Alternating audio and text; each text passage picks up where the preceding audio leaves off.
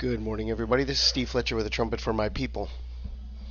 Today is January 31st, 2022, and I have an update for you guys. A couple things that I've seen here I want to share with you. It's getting more and more intense as the days go by, and I have a very important connection this morning. Okay. Now, up on the top of this screenshot, I've shared with you. I've been doing some videos. I've been seeing some things, and I'm releasing information as I get it, little by little. So, up at top, I've shared with you that the Rolling Stone magazine that was released in 2008, A New Hope, that was released on Purim, March 20th, 2008. The next one that was released in 2009 was also released on Purim, A New Hope, and then we have The Triumph of Hope, and this is Purim. Then in 2011, Barack Obama was in Rio de Janeiro, exactly on Purim, and he took this amazing picture with Christ and the glow in the background. Okay, it's a messianic revelation of himself on Purim, okay, in Rio de Janeiro. Well, anyway, we go to the next year, now 2012. What happened on 2012? Very pointed message that came across in Israel. It came across in the world. This was world known. This was a very important moment. Netanyahu gave Barack Obama a book of Esther and a pointed reminder of the Iran annihilation threat. This happened on March 7th, 2012. The day of Purim in Israel in 2012 was March 7th. So it was on the Feast of Purim. Netanyahu gave Barack Obama a book of Esther, okay, pointing to the time of Esther, pointing to Purim. Very important connection here, the biblical connection to the biblical timeline, okay. Israel Prime Minister Benjamin Netanyahu had a pointed gift for Barack Obama after several days in Washington this week, a copy of the book of Esther, which tells of the genocidal plot against the Jewish people devised by Haman the Agagite. Okay.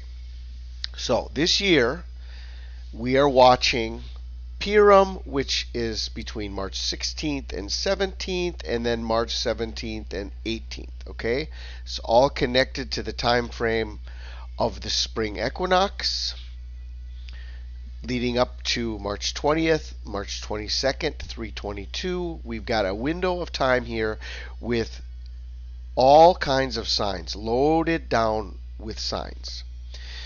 But there's one thing that happened here on New Year's Eve that I had not made this connection until I was looking up photos or screenshots to share here about the importance of Purim, and just kind of, I wanted to use up this little space here on the bottom of this picture, so I found a picture of Purim, and wow, as I looked up the photos of Purim, what came to my attention is that Purim is the time when they use masks.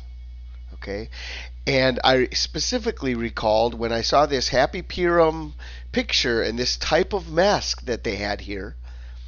I remember that at New Year's Eve, Barack Obama and Michelle came out with these glasses. These glasses, 2022. Well, what are they pointing to? Well, the other thing that I wanted to share with you is that March 18th just so happens to be the 77th day of the year. Could be coincidental, just an interesting detail.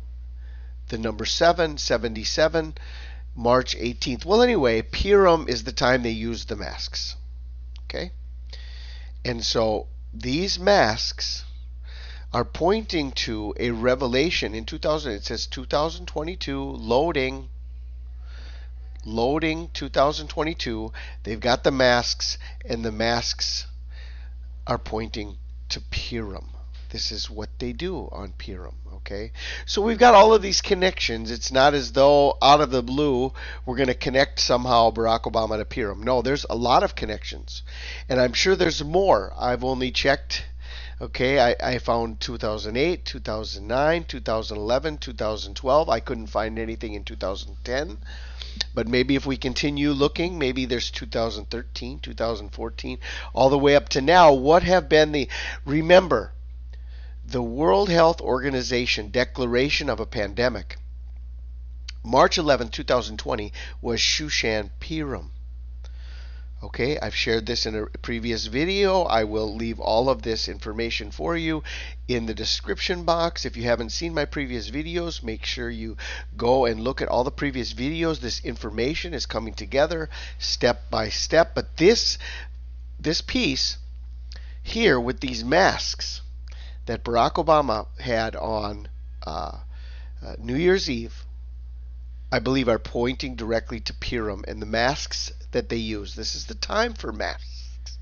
What has this whole parade been over 2 years now? Masks, masks, masks. Well, Purim is the time for masks, okay? And at Purim may be the time for the masks to be taken off and for the final revelation to occur, okay? So I just wanted to share this information with you. I will leave all the links for you in the description box. Have a wonderful day. This is Steve Fletcher with the Trumpet for My People, the sign of His coming revealed.